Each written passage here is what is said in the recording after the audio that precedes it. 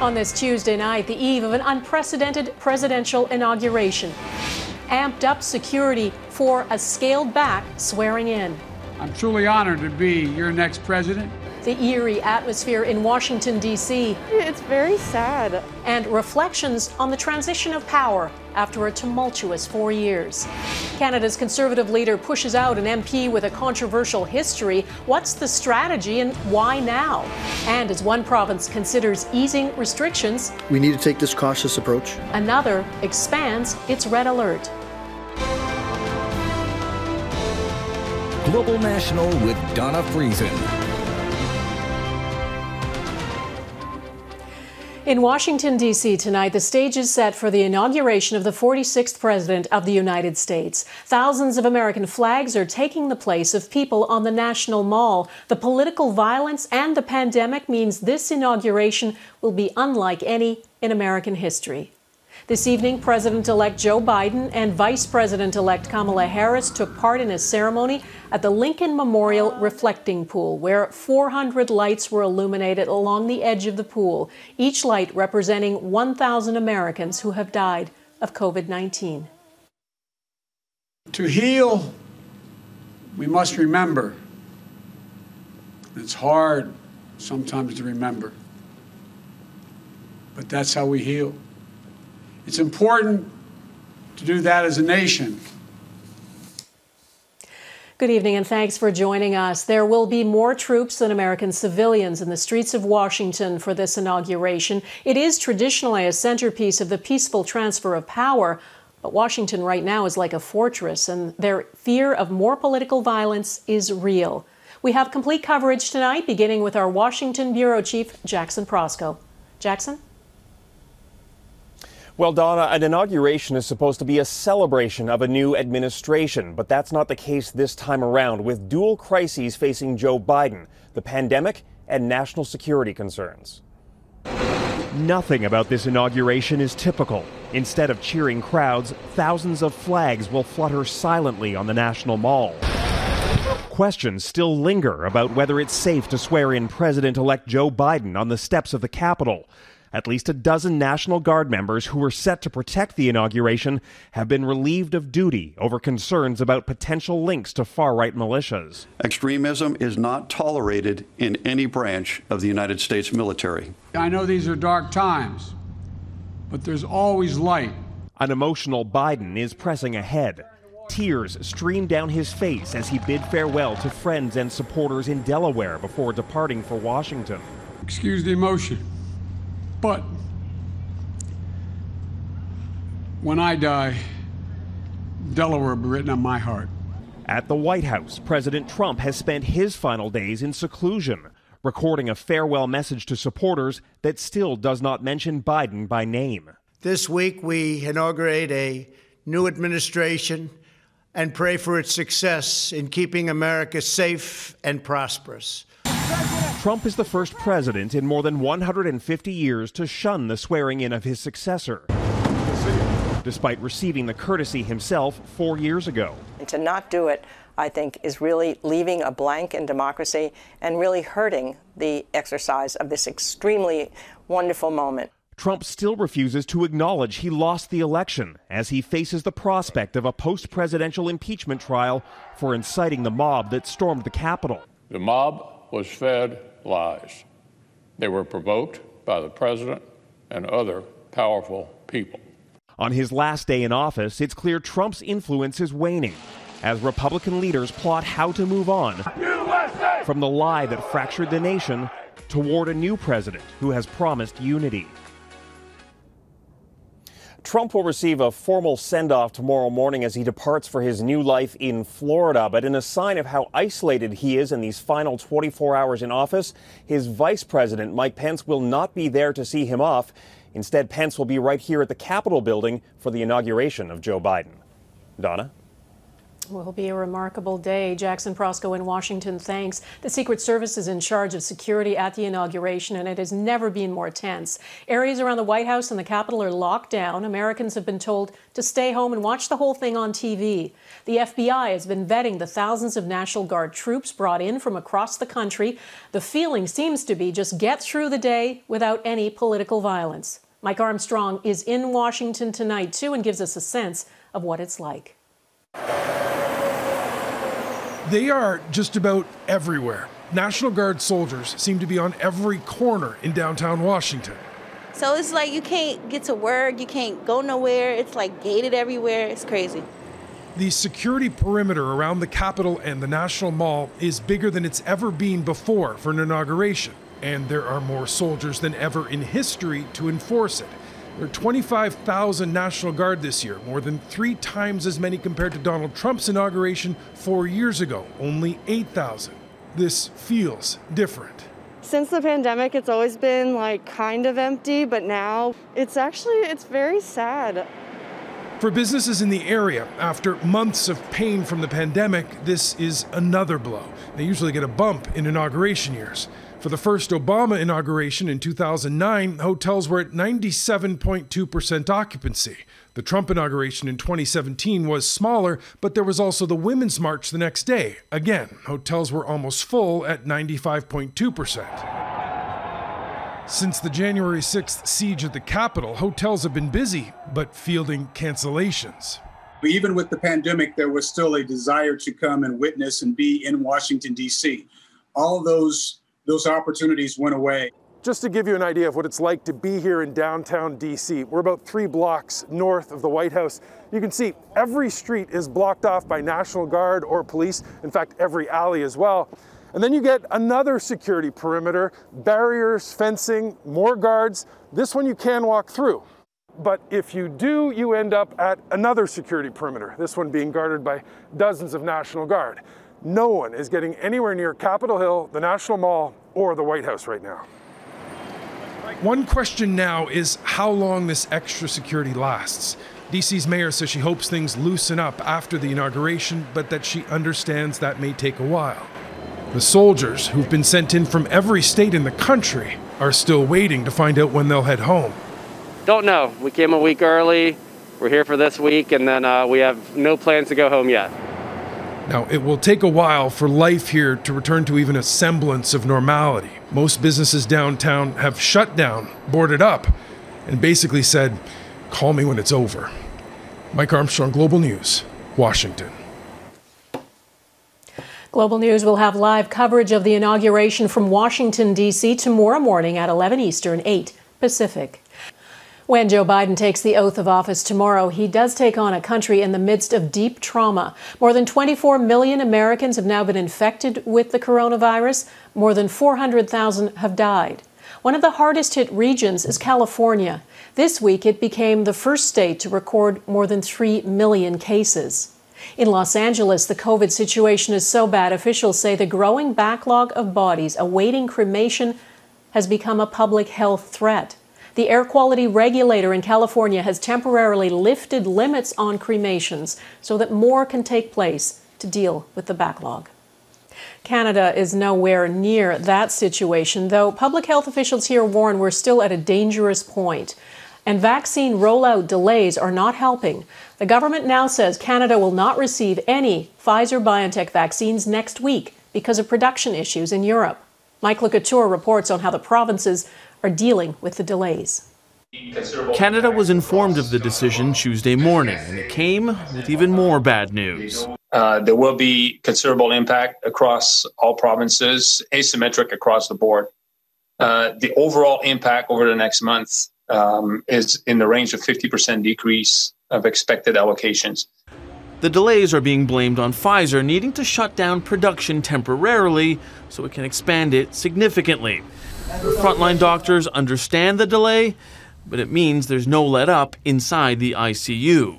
Having to see our COVID patients go through what they do, having to put on our PPE, and you see often our nurses and respiratory therapists in a room for 12 hours, exhausted, sweating, and just, having to really go the extra mile. Now, the delivery delays aren't happening everywhere and not to the same extent. There are reports other countries in Europe have been using political pressure to secure supplies of the vaccine. What are you doing, if anything, to try and put pressure on these companies to actually respect the contracts we've signed?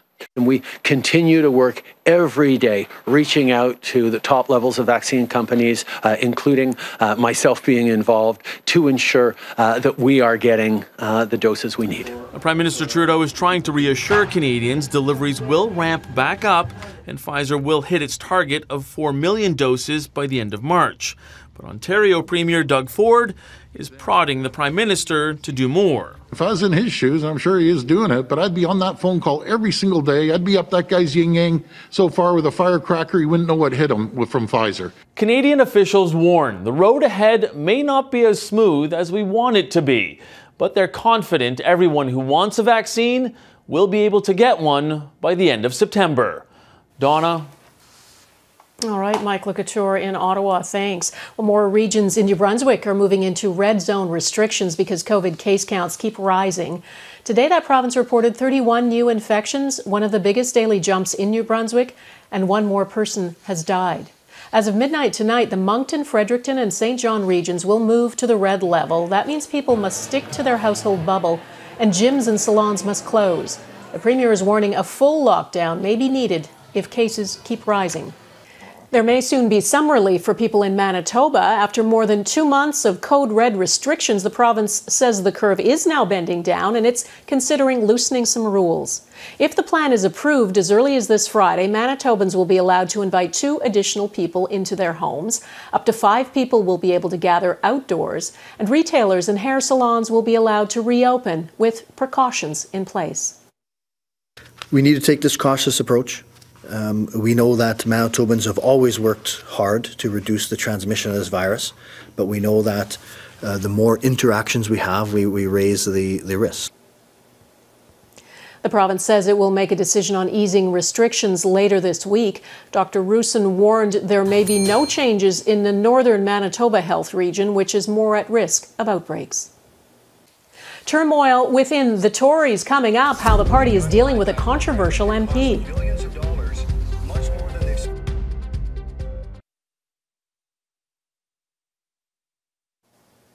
Prime Minister Justin Trudeau says he will continue to press the incoming Biden administration on the merits of the Keystone XL pipeline expansion. President-elect Joe Biden is poised to make good on his promise to rescind the permit for the project. It's expected to be among the first things he does tomorrow. Today, Trudeau said he is making sure Canada's views are heard. Over the past number of days and continuing today, we are communicating our arguments in favor of Keystone XL directly to the highest levels of this administration, and we will continue to work closely with them on this and many other initiatives to protect jobs and grow the economy in ways that also fight climate change. Biden campaigned on canceling the permit for the $9 billion pipeline project. It's unlikely anything can save it now. The federal Conservative leader is trying to send a strong message about who is not welcome in the party. Erin O'Toole has started the process to remove MP Derek Sloan from caucus. Sloan has been connected to a string of controversies, and a recent donation from a well-known white supremacist seems to have been the last straw for O'Toole. With me is our Ottawa Bureau Chief, Mercedes Stevenson. Mercedes, O'Toole can't just kick Sloan out, I understand. What's the process that has to unfold? You're right, Donna. He doesn't have that power as the leader of the Conservative Party. He has to have the majority of MPs in caucus vote for that. And at 11 a.m. tomorrow morning in an emergency caucus session, that is exactly what Conservative MPs are going to be voting on. That's because the Conservatives signed on to something called the Reform Act, which handed the power to make decisions about who should sit in caucus to MPs instead of the leader. Now, that said, Erin O'Toole has made his position very clear. Take a look at the statement that he he put out last night, in which he said, "Racism is a disease of the soul, repugnant to our core values. It has no place in our country, and it has no place in the Conservative Party of Canada." He is the one who has initiated the process to try to remove Sloan, and he has said that he will not allow him to run in the next election. Now, Derek Sloan is defending himself in all this. He says he didn't know it was a notorious white nationalist and neo-Nazi who donated to his campaign, that he donated under a pseudonym and online. That said, Donna, a previous leadership campaign by Kelly Leach caught Paul Fromm trying to do the exact same thing in 2017. And today, Derek Sloan came out and accused Paul Fromm of being a member of the Conservative Party. I can tell you we've just heard back from the Conservative Party, and they confirm that he did, in fact, hold a membership. Listen to what they say. They say Mr. Sloan's campaign, Derek Sloan's campaign, sold the membership to this individual in May. Mr. Sloan's campaign accepted the donation from this individual in August. We are revoking this membership. We are remitting the funds. We also sat down with Derek Sloan today to ask him what he had to say for himself, and here is what he told us. I condemn racist groups. Like, this is not something I'm a part of or in any way associate with. I'm not trying to cause undue issues for people, but right now the knives are pointed at me, and I'm going to defend myself. So Sloan vowing to defend himself as he goes forward. We'll see if he survives the vote tomorrow, Donna. I'm hearing from Conservative sources that that is unlikely. Mercedes, O'Toole has often supported Derek Sloan in the past. Why is he doing this now? Well, Donna, Conservative sources say that this is really about cumulative actions. It's not so much about the donation, which his campaign says they missed. It's about a whole accumulation of behavior and Derek Sloan essentially becoming a political liability to the party. Initially, they thought they needed him because of the social conservative base he represented, but he's just had so many controversies, everything from the petition he brought forward, which questioned whether the vaccines for COVID-19 were human experimentation, to comments about gender identity and beyond. They just can't afford to take the risk of keeping him on board. Okay, Mercedes Stevenson in Ottawa, thanks. Accused sex offender Peter Nygard is back in court for a bail hearing. Nygard appeared via video link in a Winnipeg courtroom today. Federal lawyers are questioning one of his former executives who is offering him a place to live if he's granted bail. Nygard was arrested in December under the Extradition Act. He faces 9 counts in the U.S., including sex trafficking and racketeering. Nygard's lawyer argues keeping him in jail where there are COVID-19 cases could be a death sentence for the 79-year-old. Ahead, an expensive painting is discovered stolen after it was found.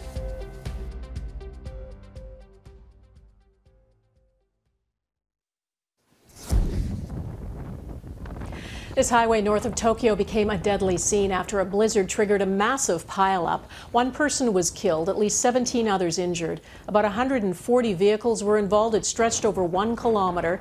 Crews worked for 8 hours to free those trapped and clear the wreckage.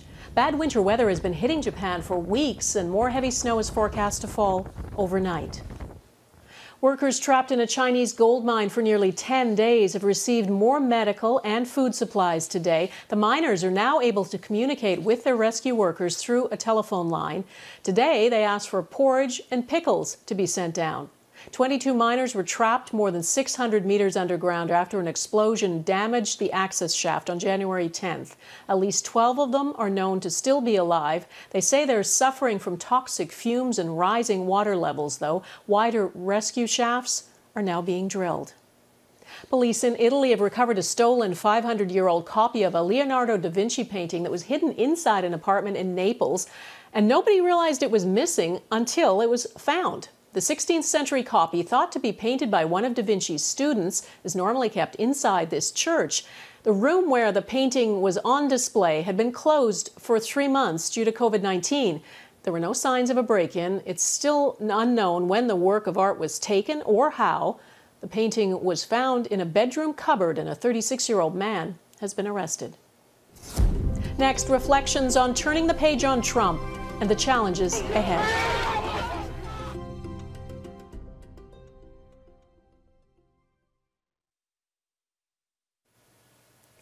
A presidential inauguration is usually a centerpiece of American democracy, showcasing the peaceful transfer of power. This transition, though, has not been peaceful. President Trump's years of rhetoric and lies, plus COVID-19, have stirred up turmoil and apprehension. For many Americans, tomorrow can't come soon enough. Here's Eric Sorensen. I know you like me, and this room is a love fest. At times, the presidency of Donald Trump seemed endless. It's now down to hours. Day 1460 of the Trump administration, the transfer of power from Donald Trump taking place in unprecedented conditions. What should have been a tranquil transition to a new president before a day of pomp and optimism for the future has left many Americans shell-shocked, looking now simply for relief, an escape. We have been literally under duress in this dire situation of the Trump, spectacle. We are really trying to sigh and get over the trauma that we've experienced. A tumultuous 4 years, crowned by a shocking scheme not to transfer power peacefully. This was a fraudulent election. The chilling thought for many was how close Donald Trump came to winning re-election. In the end, his management of the COVID-19 pandemic exposed a president who appeared concerned almost solely for his personal interests. Somebody that leaves a legacy of corruption, somebody that was impeached twice, somebody that incited an insurrection, and somebody that utterly failed on the biggest crisis that he had to see on his watch, which was the coronavirus pandemic. Atop a pandemic and a fractured economy, there's a political chasm in America that Joe Biden must try to bridge. America's endured much, and we will endure here, and we will prevail again. The challenges that President-elect Biden has on his plate are as difficult a set of challenges of any president in modern history. A man clearly not in the prime of life, but right for the moment. He has a huge amount of experience. He has a kind of calmness about him that I think is very appealing to people. Joe Biden will try to fix America at home and repair its standing in the world. I hope that folks in Canada and around the world give America a chance under Joe Biden. The country's political wounds are as raw as they've ever been on the eve of a presidential inauguration. The healing under a new president will take time. Eric Sorensen, Global News. And that is Global National for this Tuesday. I'm Donna Friesen. We leave you with more from the ceremony tonight at the Lincoln Memorial Reflecting Pool in Washington, D.C. It goes like this: the fourth, the fifth, the minor fall and the major lift, the baffled king composing.